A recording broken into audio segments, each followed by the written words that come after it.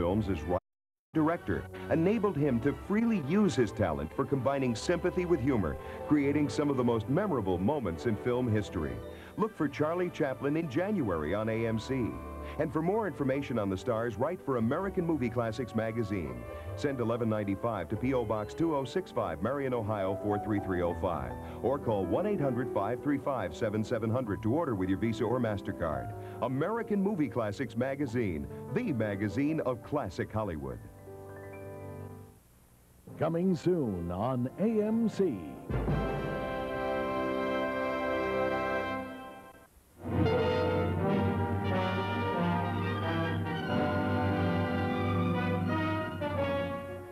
I am Dracula.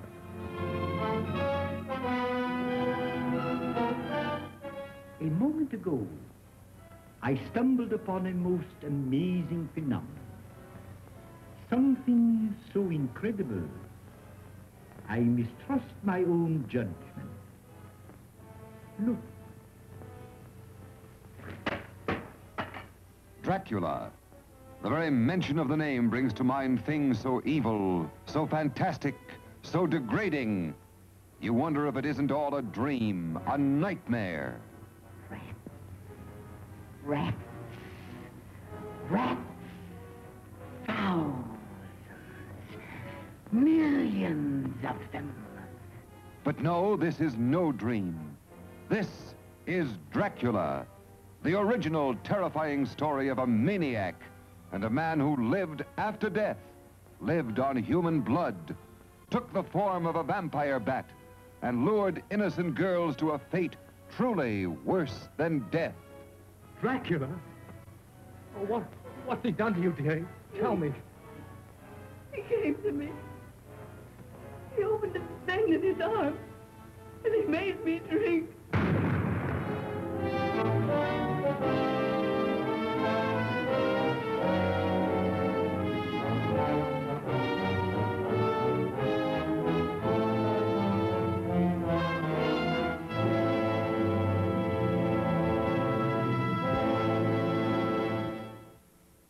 Next on AMC, Bela Lugosi brings Bram Stoker's legendary vampire to life with terrifying results in the original screen classic, Dracula, co-starring Dwight Fry and Edward Van Sloan. Next on AMC.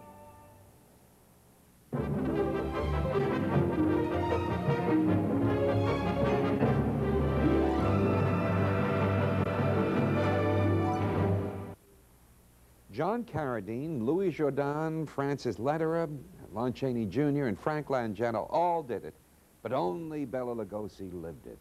They all played Dracula on the screen, but only Lugosi made it his life's work. Bela Lugosi let Dracula consume the last 25 years of his life. He was born in Hungary, not far from the real Transylvania in the Carpathian Mountains, and when his work in organizing an actors' union made him a target for a new political regime, he fled to Germany and later on to the United States. He was a talented actor and quickly made a good name for himself. His stage career peaked when he was cast on Broadway in the title role of the movie we're going to see, Dracula. Since his English was not very good, he learned his lines phonetically, which was what helped to shape that slow rhythm and precise diction and the odd inflections that he brought to this role. When Universal decided to make the film version in the year 1931, the director of the movie, Todd Browning, first cast Lon Chaney as the bloodthirsty Count, but after Chaney died, Bela Lugosi beat out Paul Muni and Ian Keith, Conrad Veidt, and John Carradine for the role. This movie is full of gorgeous photography and unexpected moments, like when Bela Lugosi passes through that series of cobwebs without breaking them, wolves and eerie footsteps, and occasional strains from Tchaikovsky's Swan Lake punctuate Dracula.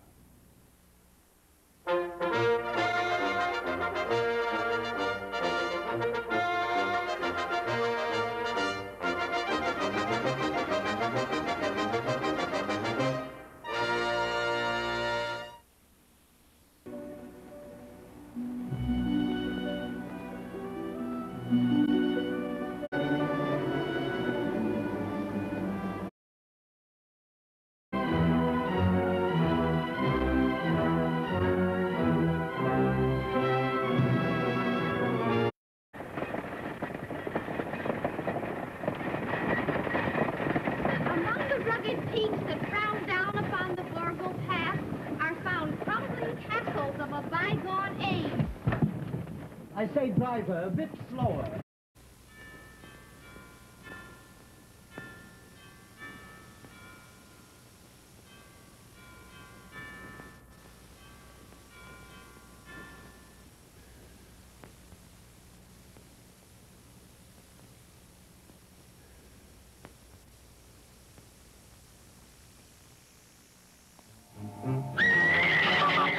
The scariest creatures in Hollywood rise from their graves. It's alive! Every Saturday at 3 p.m. on Creepy Classics. Next time, Bela Lugosi stars in Edgar Allan Poe's classic Tale of Terror. The blood-curdling Murders in the Rue Morgue. Saturday at 3 on AMC's Creepy Classics. We are back, and I now have the opportunity to elaborate on a favorite subject of mine, the 1931 horror classic, I could say the classic of them all in the horror genre, Dracula. And we have with us today David Skal, who is the author of Hollywood Gothic, an in-depth study of the legend of Dracula. It's put out by W.W. Norton and Company, and it's an extraordinary work. It takes us from the book form of Dracula to the great silver screen, the most famous Dracula, of course, being the 1931 film starring Bela Lugosi. Welcome to AMC, David. Thank you for having me. This book, what could I call it, a midnight snack? I think that would be a great idea. let's call it a midnight snack. For all of us vampire fans, and I've been one of those since I saw this, well, when I was a little teeny boy. Dracula was made at the beginning of the Depression, 1931. It was just coming out of 1929's Depression. And the public really wanted to forget about all their troubles. We can see that. Now, was this why Universal was hesitant to produce it as a movie? Well, Universal and most of the other studios had mixed feelings about Dracula because it was a great success on the Broadway stage and on tour around the country. It was making millions and was really a phenomenon. But they couldn't relate it to anything that they had done before in Hollywood. In the silent era, Hollywood had many monstrous characters, but they were always revealed as human. With Dracula, they had to deal with, can the public accept a totally supernatural premise, a human vampire, 500 years old from Transylvania, and the consensus was that the public would not accept it. I mean, Hollywood was very, then as today, was a very conservative place. And unlike the European tradition, where the irrational and the bizarre and macabre had been part and parcel of the German cinema and the French cinema from the beginning, Hollywood didn't have this tradition. So they felt it was a big risk, and they held off making it. Now, why was Bela Lugosi so associated with this role? I mean, he had been an actor before that, doing completely different roles. Yes, he had specialized in romantic parts and Shakespearean roles in his native Hungary, and came to the States in the 20s. And when the actor who had played Dracula in London, Raymond Huntley, turned down the chance to do it on Broadway, Lugosi was discovered, and the rest was history. He toured it around the country for a couple of years. And, but then, as today, having a stage success doesn't guarantee you a movie part. Isn't that always the way? Yes. You know, you would think that they would go right for Bela Lugosi to cast it in the movie, was the last other choice. actors were considered, and you mentioned that in the book. Conrad Veidt was the original. Universal was going to do it as a sumptuous kind of super production with Conrad Veidt as the star, and he didn't want to do talkies. His English was not perfected, and he saw what happened to a lot of European stars with the coming of talkies. So he went back to Germany. Lon Chaney Sr. Lon Chaney Sr. Was the second choice. He unfortunately died of cancer shortly before the film was made. Well, those are people you would expect to be chosen for the role of Dracula, but some of the others... Oh, yeah, yeah. They, you wonder what was going through their minds, because they, the executives at Universal seemed to have an idea that Dracula could be played as kind of a gangster or a thug, and they offered it to Paul Muni and to Chester Morris. Boston Blackie. Boston Blackie himself. And, you know, the mind reels. Yes, sort of thing. It certainly does. And Lugosi finally was chosen at the last minute. And I think probably because he could be had very cheaply. They had really just blown all the money they had budgeted on this production. The studio almost folded. This was the worst year of the Great Depression. And you know, they could barely squeak through the production of this thing. Let me get back to that a little bit later if I can. But keeping in context with the way Hollywood changes things, how did Hollywood change the image of Dracula himself? I mean, not considering Lugosi in this or anybody else who might have played, but the image itself is divergent from the Bram Stoker novel. Absolutely. Stoker himself diverged from earlier concepts of the vampire. His Dracula, people often forget, he was not a seducer. He was not attractive. He was a cadaverous old man who he'd become younger as he drank blood, but he never became attractive. And it was almost as if the adapters for the stage and for films felt that something was missing. And so in the 1920s stage adaptations of Dracula, he becomes a kind of a suave Mephisto in evening clothes, which Bram Stoker never envisioned.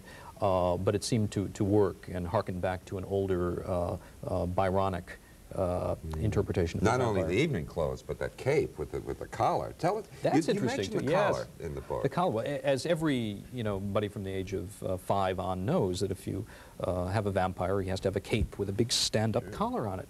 And what this has to do with drinking blood or anything is a mystery until you look back to the stage versions. And that costume was a stage trick. In order that he might disappear in plain view of the audience, Dracula would turn his back to the house, and a trapdoor would open, and he had to have this big collar that would cover the back of his head, so he could just kind of disappear in a puff of smoke. Now so it was completely a stage trick that had no meaning whatsoever in a film adaptation. But it stuck, and it's become a signature feature of vampire costuming for all time. Now, Bram Stoker will always be remembered for Dracula, but he wrote other things as well that a lot of people aren't. Yes, he wrote 18 books altogether in his spare time, because his major commitment in life was to Henry Irving, the great Victorian Shakespearean actor. Stoker managed the Lyceum Theatre for almost 30 years. And he obviously was a person of prodigious energy to be able to write all these novels. Dracula is really the only of his fictions that has really stood the test of time. It's never been out of print. And we're coming up on the centenary in 1997, and Dracula lives. Dracula always lives. There's no bottom. Now, you mentioned briefly before that Dracula saved Universal from bankruptcy. Do you want to just elaborate on that a little? Yes, 1931 was actually the only year in the 1930s that Universal made a profit.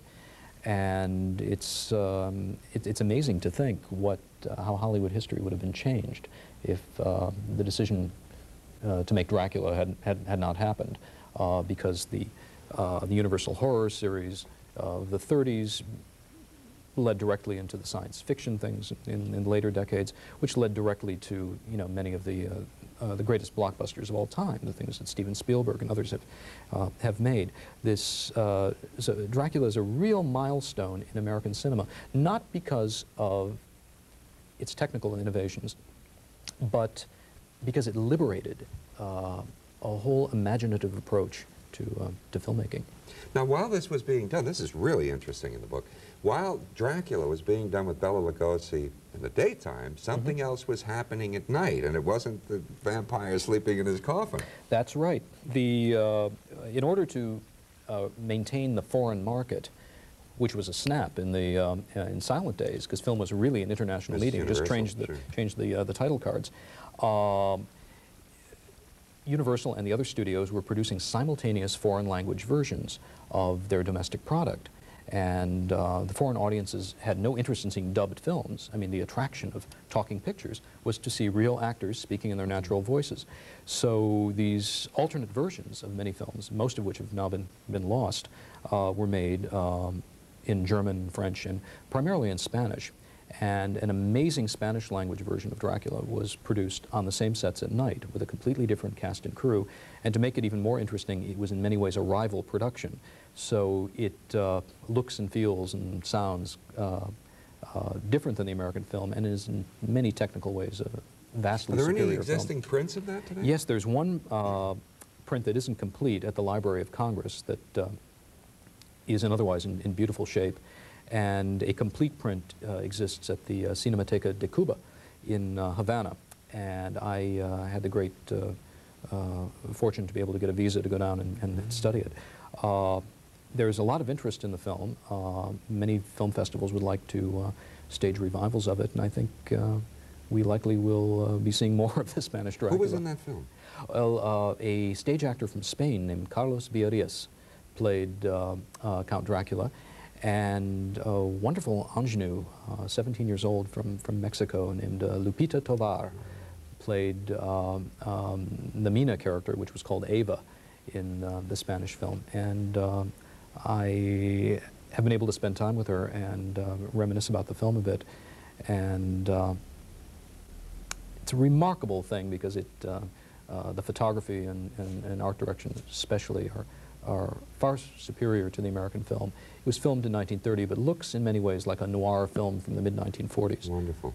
Yeah, you have some great pictures of that, and it's like a strange deja vu to see that set with the different actor on it. Oh, the film is fascinating because it's like walking into a familiar house or castle and discovering all these strange rooms you never knew were there before. Is it as good as the American version? In many ways, it's better. Really? In many ways, it's better. It doesn't have the Lugosi performance, although Carlos Villarreal is a credible double for Lugosi in many ways. But to watch what films were really capable of in a technical sense, and in terms of lighting and camera work and editing, is a revelation, because much of the criticism of